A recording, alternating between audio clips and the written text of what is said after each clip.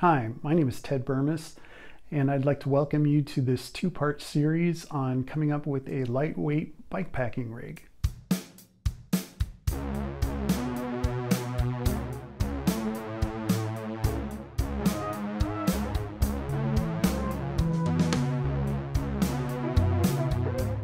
This video is not sponsored by anybody. All the stuff that I'm going to talk about, including the bicycle and the bags, everything I purchased with my own money, and if I'm using it, I recommend it. Over the last about 6 months, my friends and I were planning on a bikepacking trip. It was going to be an overnight stay about 40 miles away from home, possibly taking public transportation with the bicycles, with tents and sleeping bags. Temperatures in the 50s to 60s, at night about 30 degrees. California kind of weather, nothing too cold. This is going to be a series of videos where I take you through my setup of what I call my rig, my bikepacking rig, which includes the bicycle, all the bags, all the stuff in the bags. I was really frustrated that we didn't get a chance to go because of schedules, and we got rained out twice. And in that frustration, I said, well, it would be a shame for all the stuff that I've learned to not share with others. And also in the spirit of the internet, where I've learned a lot of things from bicycle forums, the people helped me when I was asking questions. I wanted to help others who might be in the same situation. I have a bicycle that I like quite a bit. It's a 2007 Specialized Roubaix Comp Triple. It's one that I've had for quite a while. I do all the maintenance on it myself. I know how to work on it inside and out. I actually made my own wheels, which I will have a future video. If you subscribe, I'll let you know as soon as it comes out. I just love the way the bike rides. So when we were talking about this bikepacking trip, this was right up my alley. I like bicycling and I like camping, and it puts the two together. So right off the bat, I was wondering, all right, do I need to invest in a touring bicycle, or can I use the current bicycle that I have, that I know and love, I know how to work on? I did some research online, and what I found is if you're gonna be carrying a lot of stuff, like 100 pounds of stuff, the touring bike is the way to go. It's just built for carrying extra stuff.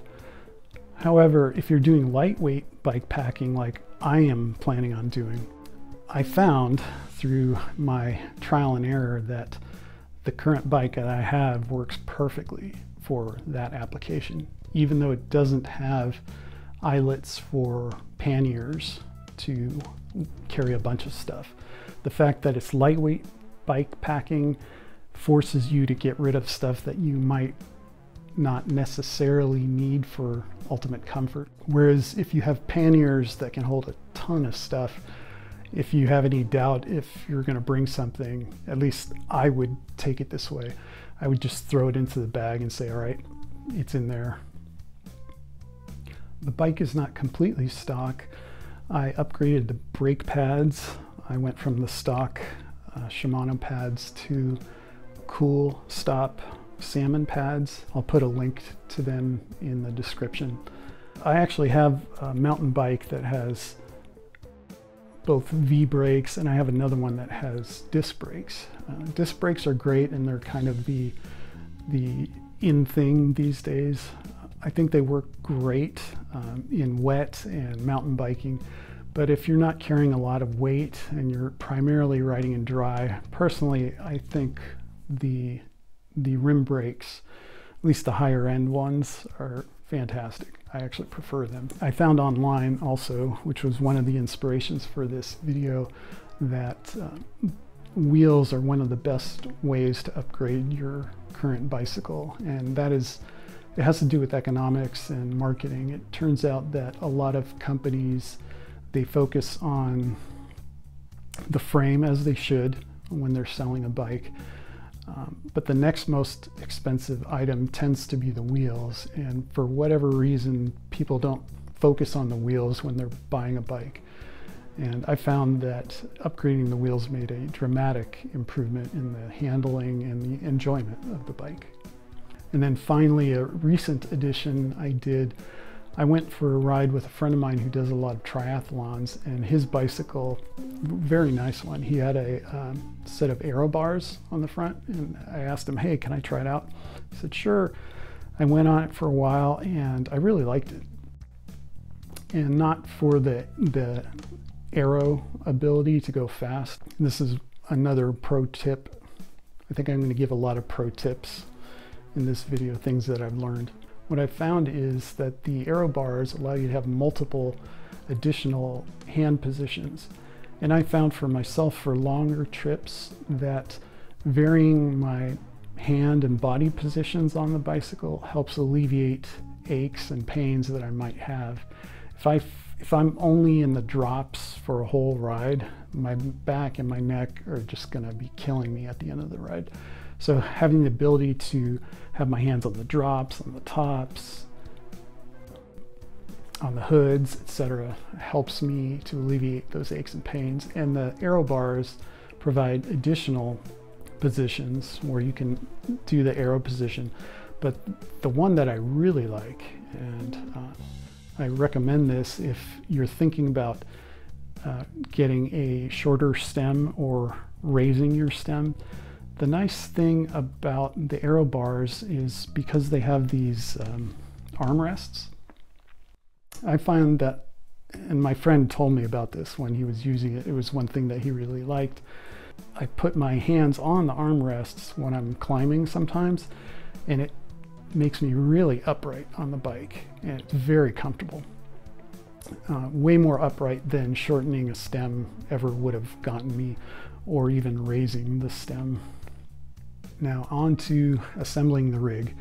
And one of the major decision points was I going to use panniers or a frame bag, or do I need both? So I had to do an inventory of everything I needed, and I again went online, asked people what they use, what they recommend. I found for this type of trip that I'm doing, 20 to 30 pounds of gear was plenty. And 20 to 30 pounds is not a lot when you're talking about a bicycle, especially if you don't weigh a whole lot. I'm in the 150 to 160 pound range. So I knew I was going to be in good shape with my bike not needing any modifications to handle the additional weight of carrying gear. So I built up this rig over several months. Again, the major decision point was the panniers or not panniers. I tried the panniers with a product made specifically for bikes without eyelets. My bicycle was never meant for touring. So there are products on the market that allow you to use specialized racks for these types of bikes. I purchased one. I tried putting it on my bike and I found that it just didn't fit right. It was extremely tight on the seat collar. It looked like it was very well made, but I was just too nervous to force it onto my frame. I didn't think it was worth the risk of cracking or scratching the frame. It was that tight. So unfortunately, I didn't go that route. So very quickly, I went from panniers to frame bags. And since I knew that it was 20, 30 pounds, I felt I could get everything I wanted if I could distribute it amongst a frame bag, a seat bag, and any other additional bags onto the bicycle. As I said, I mentioned the frame bag. So I tried several. And here's one thing I learned pretty quickly is that as you're adding weight to your bike, the more weight that you can add closer to the bottom bracket, the less effect it has on the handling of the bicycle. Again, let me say that. The more weight you can put closer to the bottom bracket, the less effect it has on the handling of the bicycle. I was actually shocked with the frame bags that I tried. I actually went on a test ride where I put some power tools inside the frame bag. I was trying to put some heavy stuff to see how much it affected things. And the power tools, of course, dropped to the bottom of the frame bag. I'll show a picture of a couple of them that I'm talking about. And I was very impressed at how little it affected the handling. Of course, it weighed down the bike a little bit, but I felt that turning radius, all that stuff really was not affected at all. Now, because of that, I said, all right, the frame bag is very important. I want to maximize the volume of stuff I can put in the frame. So the frame bags that I tried that I got from Amazon, unfortunately, because they're universal fit, they just didn't fill out the main triangle of my bicycle. So I went online, did a search, and I found several companies that make really good products. This one that I discovered, Apidura, which I highly recommend. Not cheap stuff, it's actually quite expensive, but very, very well made. What sold me was they had some templates on their site for the different frame bags, and you could print them out on your printer, cut and paste them together to make your mock frame bag and put it on your bike and make sure that it fits. And sure enough, I found one that worked. I'll show it to you right now. Here's the frame bag, Apidura.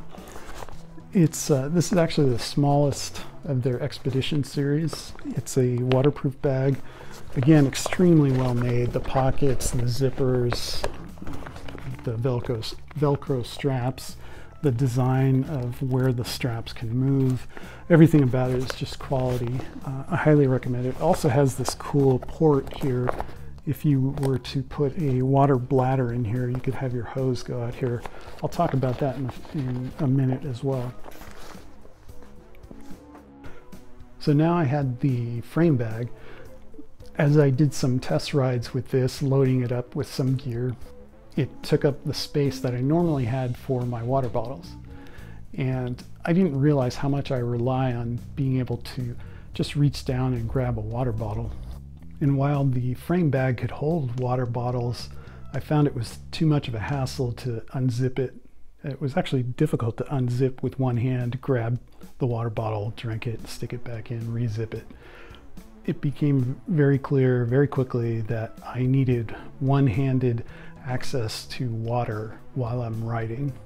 Be able to grab it, drink it, put it back while I'm riding, just like having a water bottle cage on the bicycle. So I tried several different methods.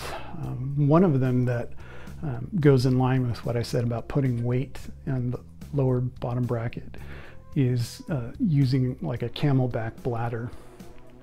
I found I could put a huge amount of water inside in the frame bag, and it was great because if I put it towards the bottom, it didn't affect the handling. However, I just didn't like having to pop my head down, drink out of the hose, and pop my head back up. I still was used to using water bottles, so I actually didn't go that route, even though I did try it. Another thing that I tried was attaching water bottles to the top tube of the bicycle. That was actually promising, but it had some drawbacks as well. I had less standover clearance, basically. So another thing I tried was putting the water bottles on either side of the fork. And I learned the hard way that if you make it such that you can easily reach down and grab it, which is not that hard, even if it's on the fork, if you're going on a bumpy ride, the water bottles can eject. And that actually happened to me as I was going down a fast descent and started hitting some bumpy sections of the road. The water bottles just ejected. And that pretty clearly showed me, I have to attach them more securely to the point where it was going to be hard to get them out. I was frustrated by that, but then I tried putting the water bottle on top of the stem, and I don't quite understand why, but it's a lot more secure up there than down by the wheels. I guess a lot of the road chatter, the buzz, the disturbances go straight through the wheel, so the fork gets the brunt of it. For whatever reason, the stem doesn't seem to get that much. And also because of the way I oriented the cage, gravity was holding the water bottle down as opposed to trying to pull it off if I had it on the forks. I'd also like to talk about water bottles for a minute. For me, the Camelback Podium series are great.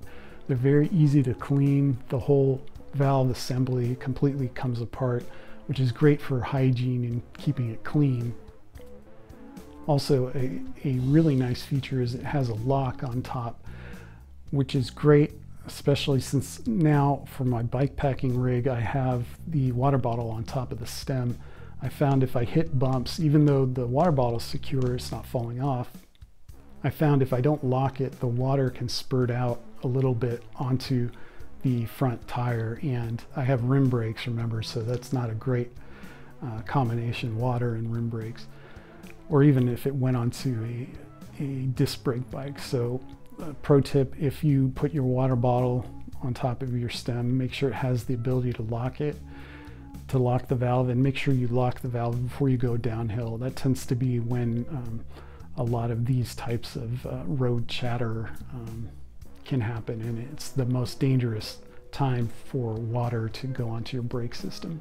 I also ruled out putting the water bottle behind the seat because that is one area where you can put quite a bit of stuff.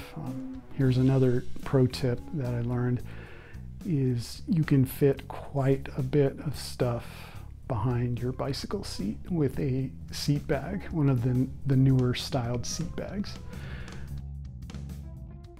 If you like this video, please go ahead and hit that like button, hit subscribe, and I'll let you know as soon as I have updated videos on different items that I like to use.